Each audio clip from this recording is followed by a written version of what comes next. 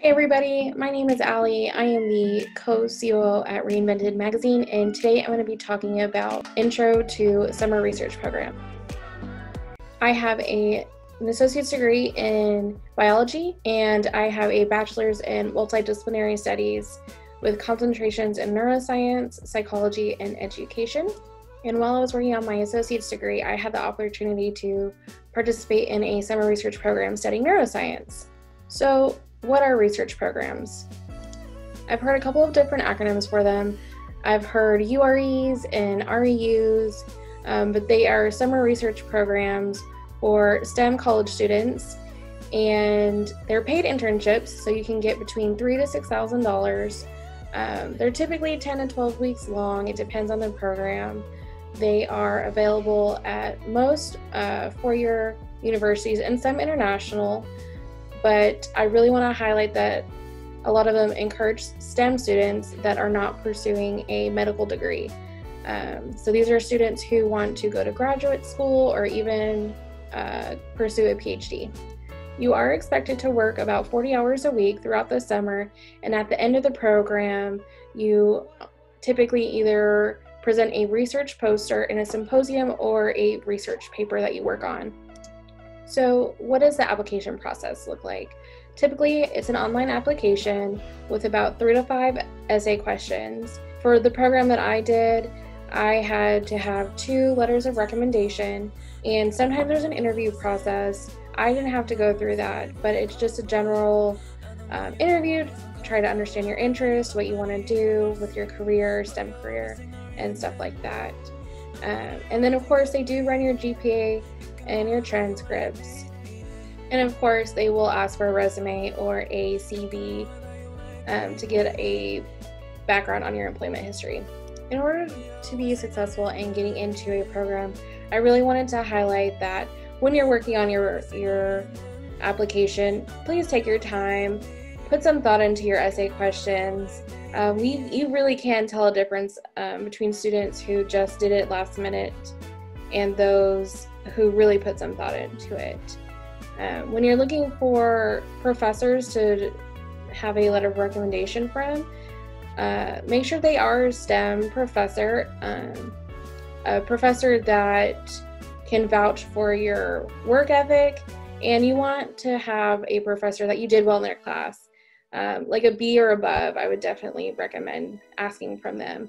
And with that being said, you want to give them ample time to write a letter of recommendation. A lot of times when students do apply and they'll only have, you have 3 letters of recommendation, but you want to ask a couple different professors, because more than likely there is going to be students who ask professors for a letter of recommendation, and you won't be the only one. And you want to give them a bunch of time, at least 1 to 2 months at the bare minimum. Most programs typically want a 3.0 GPA or above, but I really want to encourage students that if you're right on that line between like 2.8 and 2.9, maybe even like 2.7, really try. I would still recommend applying, because most programs will take a holistic review of your application. So if you have really strong letters of recommendation and you have really great essays, you could still be selected to participate. So where can you find opportunities? You can look at the NSF website. They have pages and pages of summer programs that offered at universities. The NIH website also has the same thing. It's like a big database of all the funding opportunities. Community colleges, if you're a community college student, grants are given to them to participate in summer programs. A lot of the time it's a collaborative effort between the community college and your local four-year university. So that's a great opportunity. That's personally what I did, and I absolutely loved it. And surprisingly, social media. So like on Twitter, I actually found out about a NASA program that I participated in right before I graduated. And I found out on Twitter, and I just applied and I got in, and it was a great experience. Most big company websites, like especially NASA, if you're interested in the engineering realm, they have a lot of really great opportunities. Some summer, some like semester based, so spring or fall semester. And then government websites like the USA Jobs.gov, they have a lot of summer research opportunities as well. I can't vouch for the big company websites about a summer stipend or a pay, but I know through the university programs, a lot of them have a lump sum stipend, so for pay. So why do a research program? Well, you have an incredible networking opportunity. You can meet all sorts of STEM faculty, and if you want to go to graduate school, this is a great way to figure out what STEM topics you're interested in. You develop all kinds of science technical skills. So like for myself, I learned how to use an autoclave and how to use a centrifuge, stuff like that that I hadn't learned in my classes yet. And in some cases, you may not even learn how to use those things. You can use your summer research program to figure out if you actually like your topic or major. Some people get into the program thinking they love biology and then end it hating biology and want to transfer to something else. So it's a really good way to figure out if that's something that you want to do for the rest of your life. And just kind of piggybacking on that, if you want to go to graduate school or not. A lot of times students go into the research program and they figure out that they hate research. So it may be a way that they want to explore industry. So like working at NASA or Lockheed Martin or another big company like that. So my big takeaway point would be that if you're not sure if you're in the right STEM field or if you want to consider it, try out a summer research program and you may surprise yourself. So before we wrap up the video, I really want to talk about my summer research experience. I got into a program while I was working on my associate's degree while attending the Palo Alto Community College. They had received a grant called the SEMA LSENT program that was in collaboration with UTSA, which is a four-year university, to place STEM students into research labs for the summer. So I applied in the spring and I found out in May that I got accepted and I got into my top choice lab, which was a neuroscience lab. The neuroscience lab that I was put into, my PI or head of the lab, his research was focused on memory and aging. And so that first week of research was really just reading and attending workshops about memory and traumatic brain injuries and stuff like that. But I was really fortunate that I actually got to come up with my own project for the summer, and that was studying the effect of methylene blue on associative learning in C. elegans. I learned so much. I learned how to keep a colony of C. elegans alive, which is a culture of microorganisms, how to feed them. I learned how to make solutions. I learned how to use an autoclave and how to balance a centrifuge, and some typical tasks that you may not have that experience attending just STEM classes or a typical STEM lab. So I was really fortunate that I got to learn all those technical skills, especially before I transferred into my four-year university too.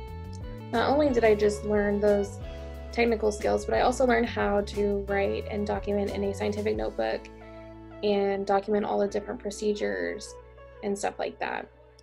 But not only were we just doing research, our cohort, we had the ability to attend workshops with other STEM faculty and lectures about their topics in other labs. So for example, I was in a biology lab, but I got to attend a workshop by a biomedical engineer professor, and he was talking about how they are regrowing bones and stuff like that from stem cells. And it was just absolutely incredible to have all that kind of exposure that I never thought I would have the opportunity to learn about. It was an absolutely incredible learning experience, but it didn't go without some struggles. My experiment in particular, it had a 4-hour time frame, and there were a couple nights where I had to stay up, really, really late, wee hours into the night, like 3 a.m. just to observe my experiment and my results. And there were a couple times towards the end that I actually had to redo my experiment a couple of times because it kept failing. And that's one of the tribulations that they don't really talk about, is how to deal with that failure of your experiment, which isn't a bad thing, but it's very, very frustrating when we think of research and experiments and everything's going to be successful, and a lot of times they're not. And it's very frustrating when you want to present results and you just don't have any. But I was really fortunate towards the end that I had got to do one last trial before I had to make my scientific poster and present at the symposium, that we did get some preliminary results. So that was really exciting. But towards the end of the summer, I did present at a symposium for our cohort, and I actually got asked to present my research at other conferences, which is incredible because as an undergraduate, you don't always get that opportunity to. Our cohort also got the opportunity to attend a national conference that was coming in that fall. I got to attend AMRICAMS, which is a national science conference that happens every year. And my research program, the grant, actually paid for me to attend. So that was awesome. So once the summer ended, I did get asked to return to my lab and continue doing research. And at the time, I was kind of unsure about what I wanted to do. And the grant that I did summer research with that funded my program, they were looking for peer mentors. And so instead of continuing research, I decided to work and become a peer mentor. As a peer mentor for the grant, I got to meet all kinds of STEM students who wanted to pursue research, recruit them into the summer program, and not only share my research and my experience. And through the peer mentoring job, I got to attend another national conference that the grant paid for, plus I got to attend another couple conferences and present my previous research. And I'm so lucky and so thankful that I had such a great experience with my summer research program, and I highly recommend that if you're thinking about it, go ahead and apply and see what happens. You never know.